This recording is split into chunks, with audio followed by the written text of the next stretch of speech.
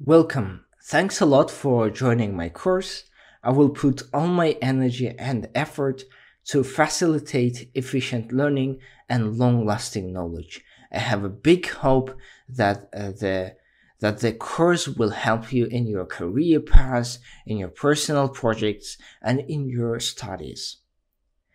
Before starting the course, I would like to provide a general information about the course content, about the hardware and software. So in general, the course has a dual purpose. First, it aims at improving your STM32 programming skills. So we will cover topics such as SPI, DMEA, UART, timer update interrupts, and ARM math library. Second, we will cover theoretical topics related to robotics, including Euler angles, Quaternions, and the extended Kalman filter. So we will bridge these two different domains to precisely estimate the attitude of an object using an IMU sensor.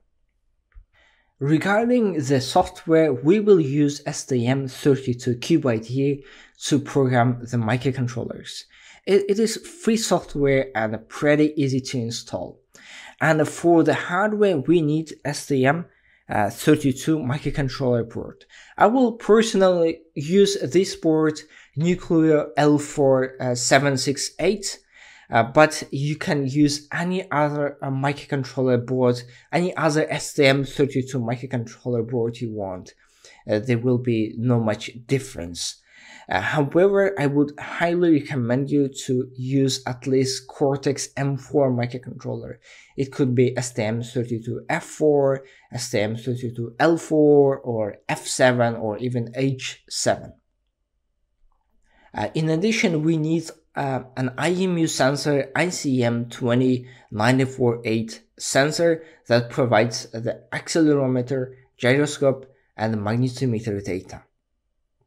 In addition, you can use any other kind of IMU sensor, but in initial chapters, you have to adapt my code to your IMU sensor.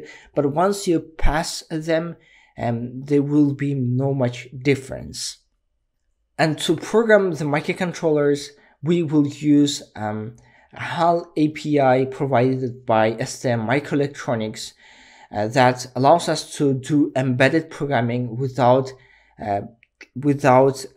bothering much about the hardware itself.